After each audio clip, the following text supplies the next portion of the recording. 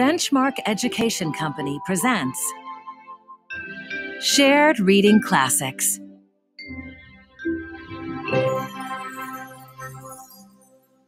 Follow along as we read the book. Turn the page when you hear this sound. Now, let's read.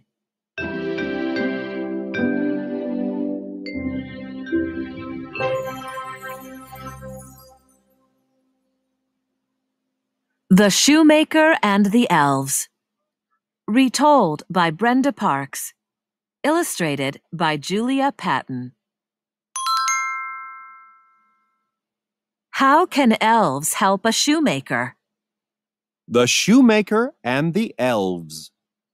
Retold by Brenda Parks. Illustrated by Julia Patton.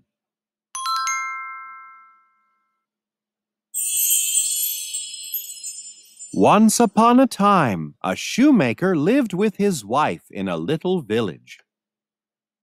Although the shoemaker worked hard, he could not earn enough money to make a living. One day he found that all he had left in the shop was enough leather to make one pair of shoes. That night, the shoemaker cut out the leather and set it on his workbench. Then he went to bed. The next morning, the shoemaker was amazed to find a perfect pair of shoes on his workbench. He called his wife. "Wife, wife, come quick and see. Look what someone made for me." The shoes were so beautiful that a customer paid extra for them. Now the shoemaker could buy enough leather to make 2 pairs of shoes. That night, the shoemaker cut out the leather and set it on his workbench.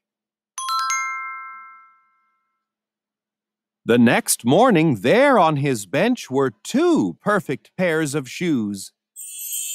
Once again, the shoemaker sold the beautiful shoes quickly. That night, the shoemaker cut out enough leather to make 4 pairs of shoes. Just as before, he set it on his workbench, ready to make the shoes the next day. Just as before, he went to bed. The next morning, just as before, there on his bench were 4 pairs of perfect shoes. Once again, the shoemaker sold the beautiful shoes quickly. Day after day, the shoemaker woke to find wonderful shoes on his bench. Shoes for work, shoes for play, shoes to dance the night away. Day after day, more and more people came to buy the beautiful shoes. One night, the shoemaker said to his wife, "We must find out who is making the shoes." So after supper, they hid in a cupboard in the back of the store and watched. Just as the clock struck 12, 2 tiny elves danced into the room. They hopped up on the bench and began to work. As they worked, they sang. "We sleep by day, at night we sew. In and out our needles go. Stitch, stitch, stitching, small and neat. Lovely shoes for lucky feet." As daybreak came, the elves danced out the window and disappeared. "How can we ever thank them?" wondered the shoemaker. "We have made a lot of money because of them." Let's make them some new clothes, said his wife.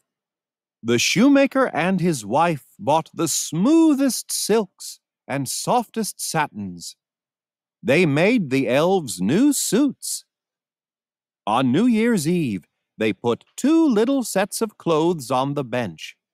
Then they hid in the cupboard and watched. When the little elves saw the new clothes, They danced and laughed and clapped their hands. They put on the clothes and twirled around. Then they danced out the window and were gone forever. The shoemaker and his wife were never poor again, but they never forgot the elves that helped them. Every New Year's Eve, they put out a new set of clothes for the elves. And every New Year's Day, the clothes are gone.